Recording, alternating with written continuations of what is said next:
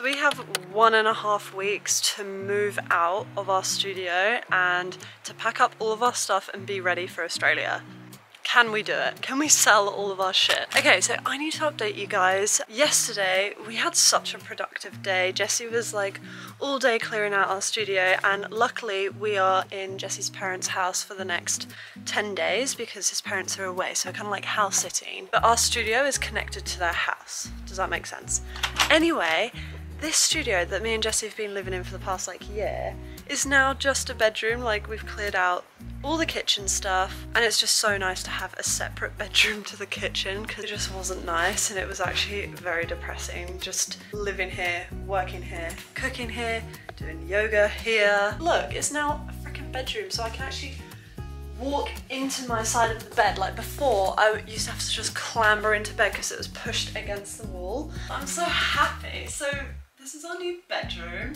Not our tiny home anymore, it's just our bedroom. I am so excited for this new chapter of my life and going back to Australia and seeing how things go, but it's stressful moving. There's a lot to do and a lot to sort out, especially in a small time frame of 1.5 weeks. And I heard somewhere that moving is one of the most stressful things that you do in your lifetime, as well as getting a new job. And when I go to Australia, I will be looking for new work opportunities. You know, getting a new job, moving somewhere across the world, somewhere new that I haven't really been to before, and kind of establishing myself there and finding friends and things like that. It is quite a big challenge and stressful, but one thing that I know will definitely help is talking about it and just sharing how I feel, especially with a professional. So in an hour, I've actually got a therapy session with my therapist from BetterHelp. And that leads me to the paid partner of this video, which is BetterHelp. So like I was saying, talking to people when you're in stressful situations or you've got a lot on your mind is so helpful. Jessie said the other day that problem shared is problem halved, and I thought that was so nice. I open up a lot to Jessie, my partner. Sometimes I do feel like I'm burdening him, and even though I'll share a problem with him and the problem might be halved, but really I'm just sharing my problem, and then he starts like focusing on the problem and what I'm struggling with, and that can affect him too. And it does feel like sometimes you're burdening people with all your problems and struggles, and I totally get that, and I feel that way. I just feel like it is so important to have a professional who is unbiased in their opinion, who can just listen to you and give you helpful, unbiased advice, and that is really valuable. If you've ever been thinking about talking to a therapist, then I highly suggest talking to a professional, and especially on BetterHelp, because you can just talk to a therapist from the comfort of your own home. That's what I do. I just go on my laptop, I do a video call with my therapist, and it is nice to be in your own space. I do feel safe and that I can open up because, you know, I'm in the comfort of my own home. First, you go to their site. You can use my link, betterhelp.com/Erika. I'll leave the link in the video description. Then you just answer a few questions. It's really simple, and you're usually matched with a therapist within 48 hours. So it's very quick and easy. Again, visit betterhelp.com/Erika and enjoy the special discount code on your first month. I love you all. Look after your mental health, and don't worry, we're all struggling with things. I'm stressing out about moving, and I just thought vlogging it could help maybe someone else going through stresses too, so don't worry about it. But yeah, I've got my therapy session in about half an hour, so I'm just going to do some work quickly and then get to therapy. Woo! I've got this butterfly suitcase full of clothes and shoes that I'm going to take to the charity shop. Operation Get Rid of Everything We Own. Some vintage packages that need to go off. Operation has begun. Operation has begun. Say hello, Jessie. Hello, Jessie. We sold our car, but luckily we can use a very nice Land Rover in the meantime. I feel like a rich bitch. Do you feel like a bad boy? Oh, I'm a bad boy, alright. I always feel like a bad boy. Alright, off we go. We're at the drop-off centre. Where are we? We're at the supermarket, and they have this massive bin where you just drop off your old clothes. So we're going to see if this little suitcase can fit in the bin. Okay, ready? So I did just go to a charity shop and they said, no, we can't take any more donations. So I said, fuck you then, I'm going to put it in the bin. In a donation bin.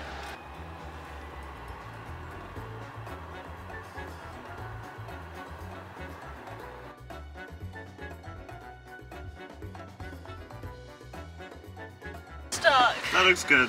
It's stuck. Please tell me I'm not the only one who experiences this.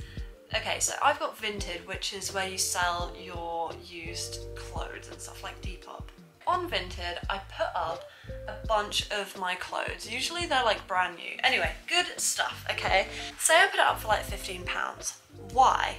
Why does everyone on Vinted just barter? I mean, it is fun, don't get me wrong, like I do love getting a bargain. Okay, if it's up for £15, they'll say, what about £12? I'm like, what about $13.50? And then you get an accepted offer, and I'm just like, what was the point in that? I mean, they did save a bit of money, but honestly, it happens on every single item. People would knock it off like by £1, and I'm just like, what is the point? So I just feel like Vinted people are so freaking cheap. They love a bargain.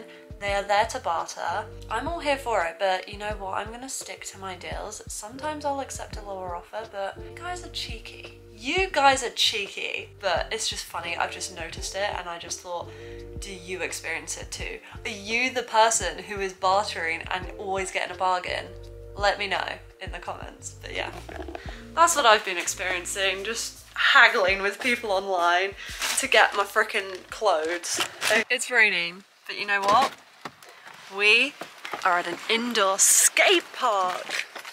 In there is a sick ass skate park, and we're meeting with a friend, and I think it's important in between like chaos and stressful times like moving, you've got to just, you know, carve out some time to have some fun. So that's what we're doing today. We're gonna have a little bit of playtime. Oh shit. Hello? Are you okay? Are you okay? Stay right there, don't fall down. I got my Carver surf skate. I don't think I can take this to Australia because it is so heavy. Yeah. So I think I'm gonna just leave it here. In England, I don't know. I could sell it. Maybe I should sell it. I'll be sad to sell it, but I'll just get a new one in Australia, so all is good. It's so funny. So I've pretty much packed most of my stuff in my suitcase ready for Australia, right? And I've realised that it's obviously a lot of summer clothes because where we're going to be staying, we're further up north, which means it doesn't really have a winter. It's kind of just hot all the time, which is going to be weird. But I was looking through my suitcase and all of my summer clothes are just so bright and colourful. It's definitely normal to have dark for winter and then like really colourful, bright clothes for summer. I just feel like I have a completely different style. Yeah, I've kind of packed everything. I got all my zincs. I've got my surf hats that I'll need. I got my freaking shorty wetsuits. Monopoly deal is a must. This cute spring suit. I don't know why, but before I do a big trip, especially Australia, and I'm gonna go out for quite a while, I like to pack my stuff like a week or so in advance. I also really like to put out my aeroplane outfit, so I'm like, oh, my trainers, and then I just like fold it in a pile and I'm like, that's my aeroplane clothes, and then I just get excited, guys, and I like to prepare. But we've still got so much to do and time is running out. I'm really trying to embrace this last week that I have here in England and just really appreciate everything because nothing lasts forever. Enjoy the now because it's ever changing, and I honestly don't know what to expect for Australia, but I am so excited and I just can't wait to meet friends and family out there, be in the sunshine, and just start a new freaking life. And I'm so happy you're here joining me. Housewife. Can I say that? Is that allowed to be said?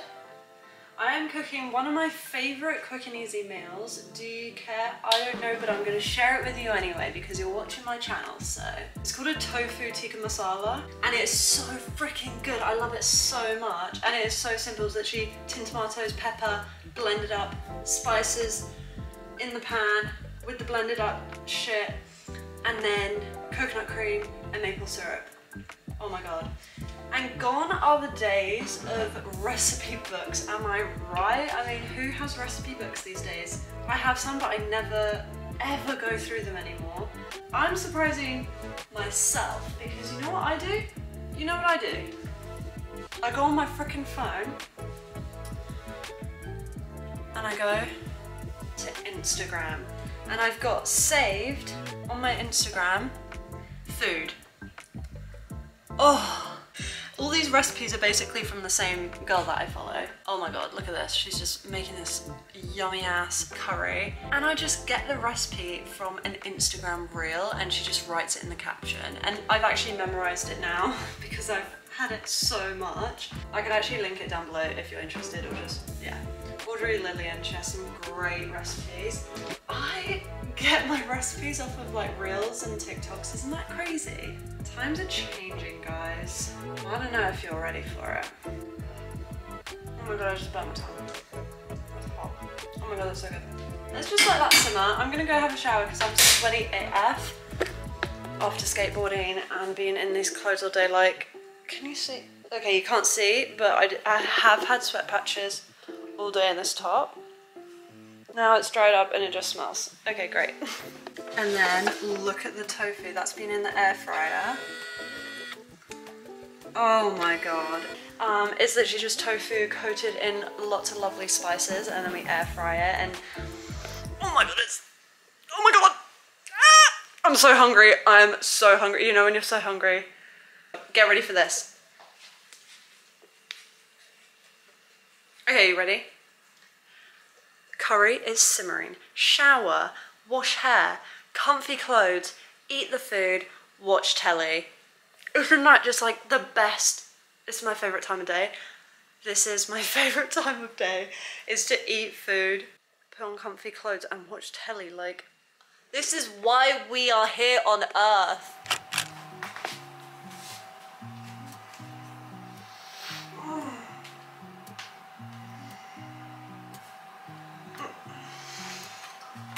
I just woke up. Can you tell? We've got less than a week now. Pretty much done everything. Who knows, have we ever really prepared for stuff like this? Are we ever truly prepared? I don't think so. Sometimes what I like to do is go through my oracle deck. They just give you a nice message. So, here's an oracle card, let's see what it is. This lovely card in reverse. I love these birds and I swear I see them like the birds of prey a lot. Another fact, I like birds. I think I'm into bird watching. Why do I like birds so much? Anyway, another fact about me. So I just go through the book and it just tells me like what this card means, but you can just interpret it how you want. It's time to take it to your mat. The mind has been in control for far too long. I do overthink a lot. And it will never answer the questions of your soul's calling. To talk to the spirit, you must talk to its home, the body. The solutions are not outside of yourself. They're in this very temple you abide in. Through movement and breath, you create space between the inhales and the exhales to discover your truth.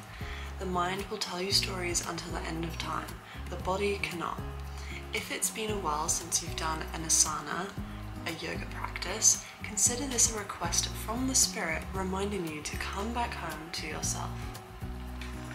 Okay, so I'm getting the message that I need to get out of my mind and into my body this week, and I think that's such a great message because, you know, you can overthink things. I like to plan ahead and try and figure everything out in my head. Really, I'm just aimlessly worrying about stuff. So, good reminder to exercise and move your body and just be like in the present. Yeah, I like that card.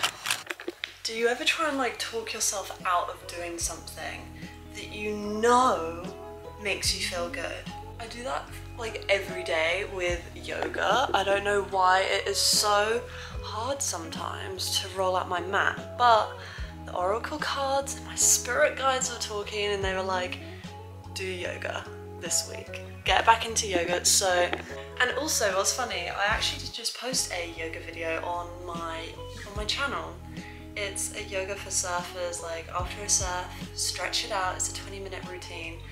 I think you'd really like it. Definitely go to my channel and save it, or I'll leave it up here. I look tired. I went to bed so late last night, like 1.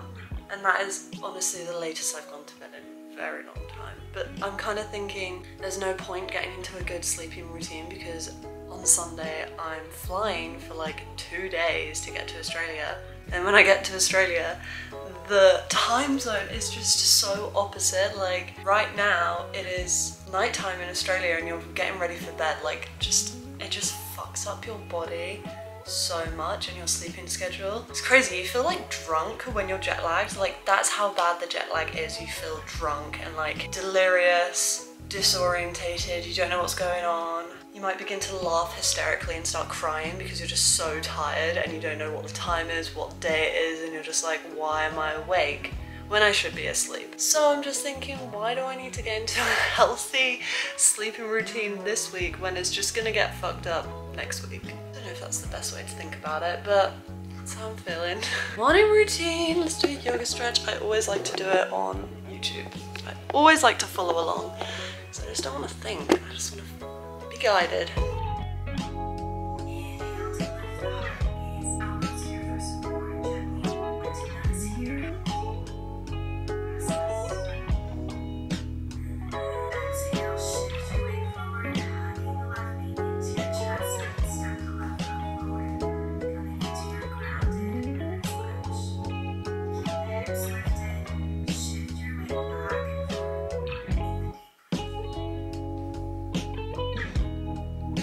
Look at that, 7,009 subscribers. I've reached 7,000! Yay! It's so funny because YouTube used to be my most followed platform, right? And that was like my main, you know, this was my main deal, like vlogging, uploading weekly, all that stuff. And now it's funny because it's like one of my least followed platforms. Like all my other platforms like Instagram and TikTok have just overtaken it so rapidly and quickly. It's just weird, you just don't know who's gonna follow what platform. But yeah, thank you so much for your support.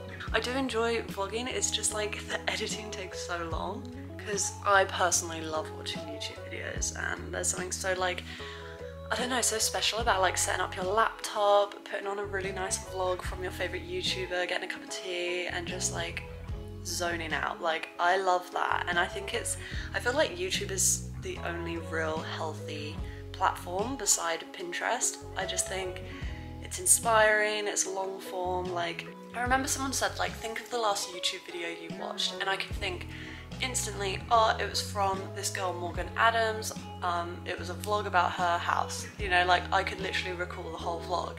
And then it was like, think about the last video you watched on TikTok, and I was like, I don't fucking know, I watch hundreds a day, so it just doesn't stick in your brain. But I feel like YouTube, there's just way more of a connection and you remember, which is, I want to remember, guys, I don't want to forget. So I hope you guys remember my videos. That would be a dream come true, that you remember my videos.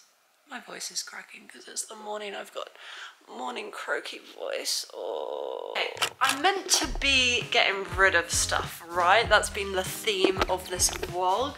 But I just got this in the post. It's from Gander, which is a really cool clothing company from Australia. I really like their stuff. Anyway, I picked it up and I was like, oh my god, it is so heavy. And we just weighed it, it's 4 kilos. Fashion show. Fashion show. Jesse wants a fashion show at lunch. Fashion show at lunch.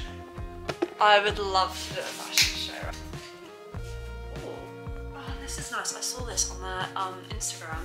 Oh, I got some shorts for Australia. Oh, I saw this as well and I wanted it.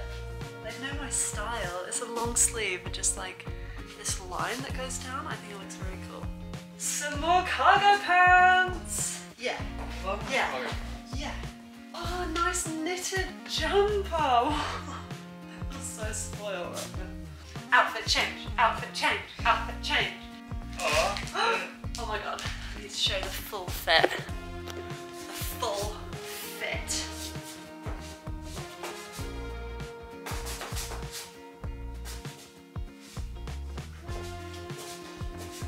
I love it! Oh, a denim jacket! Very, like, there's a lot of greens going on. Oh, this looks kind of like a proper jacket in here. Holy shit. Wow. Oh my god, this is, oh my god, I've actually got like really cool trendy clothes. Yeah, pretty good. The so long I've always just had like secondhand clothes and like hand-me-downs, so it feels so nice to like finally be adding new trendy things to my wardrobe, because I usually just wear the same outfit like over and over again, but now I've got multiple outfits. Yes! Slay! This. This would be good on the plane, I think. Yes, that is such a plain top. Isn't it a plane top? Yeah. Like, on the flight.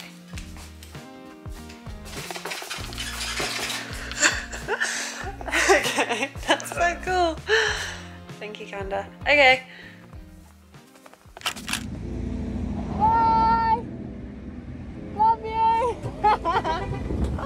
Saying goodbye to people is weird when you don't know when you're coming back. I know me and Jessie will come back at some point, don't know when. I didn't think I'd be back in Australia a year later from when I last visited, but here we are, we're going back. So literally, I don't know what me and Jessie's plans are. We're constantly changing plans, and that's why it's so exciting to follow my journey on YouTube and Instagram and TikTok. Bye, see you in Australia. Ah!